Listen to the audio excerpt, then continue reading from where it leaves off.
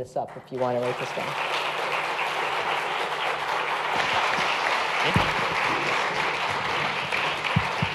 All right, so I won't lie. I love seeing that like the room is still full, and It's dinner or me, so I'm flattered. I'm very flattered. so we do have time for some questions, but then after the questions, please give me like 5 extra minutes because there's actually several announcements.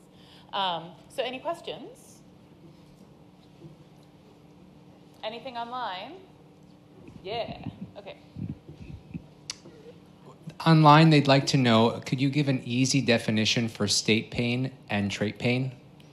An easy definition. Oh, okay.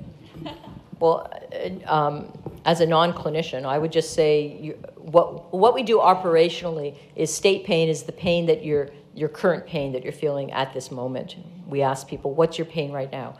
The trait pain, it's the way we're doing it now is when patients come to the clinics, they tend to fill out these questionnaires that say, what was your average pain over the last month? And that we just use as their trait pain. That's really not a good way of doing it. What we're doing now and what a lot of people are doing now is everyone's got apps, right? So patients now, they rate their pain on an app many times during the day. And then there's ways that we could then decide how to determine what their trait pain is based on an average standard deviation, whatever, over a long period of time. So. All right. Anyone? Okay, we got one here in the front. I like how reliable you are.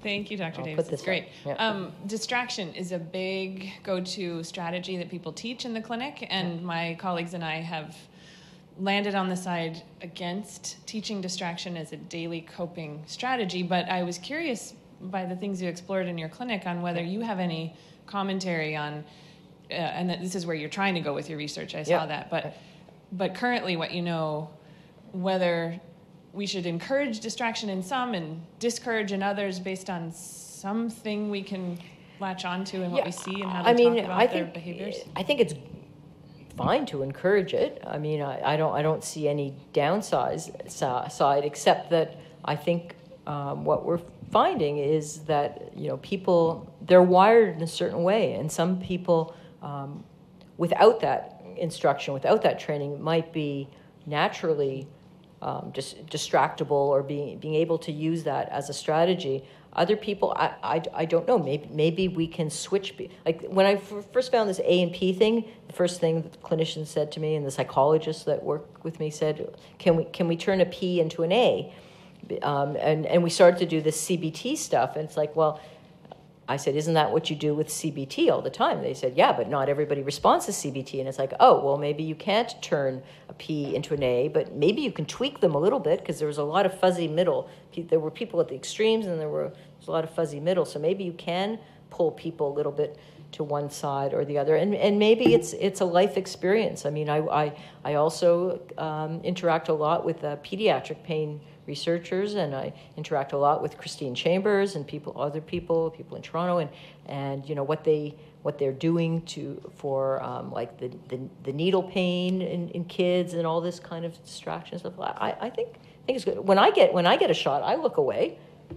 I'm looking at something else. Yeah, helps me. So, yeah. You talked about where people are on the spectrum, the different types. Have you looked at those people over time? Is there much variability in an individual over time with those kinds of traits, or are those more immutable than that? Yeah, that's a really great question. In fact, that's what kept us out of the highest journals with those studies, because they wanted us to prove that because we called them phenotypes, and they say, well, you only studied them once, how do you know? And it's like, well, we just can't do the study for another 3 years and keep bringing people in. But in fact, what we did do in one of the studies, we did look at them twice, because we studied them outside the scanner, and then also they did the same thing inside the scanner, and there was consistency there. So at least at 2 time points, people were internally consistent. But we haven't looked over time. Yeah.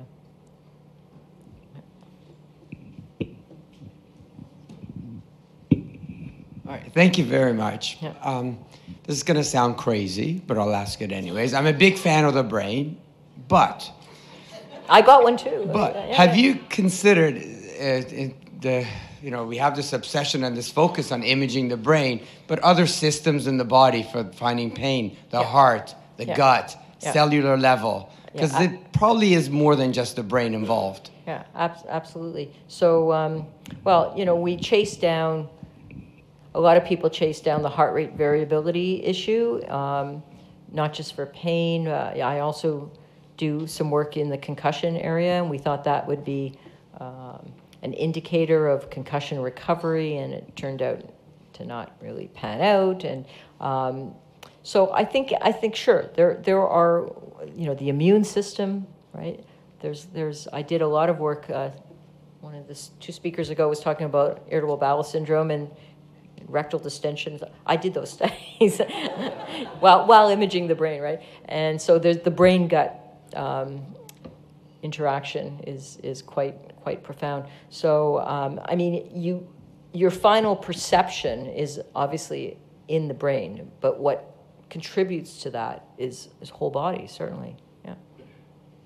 And a lot of these so-called biomarkers. So this NIH biomarker workshop that you can see all those lectures. It was an amazing 2-day workshop, and we're coming up with recommendations from that workshop. We're writing it up now, and only a very small segment of that 2-day workshop focused on brain imaging. Like there was just a handful of us that were brain imagers. Everything else was blood-borne, immunological, psychological, all sorts of things. So,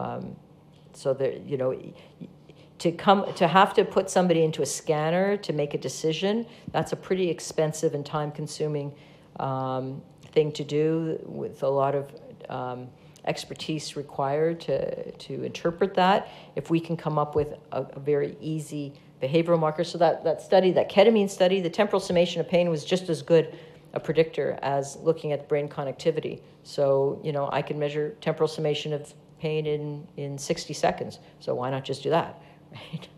Yeah. Okay. Any other questions? All right. Awesome. Well, thank you so much. Thank you.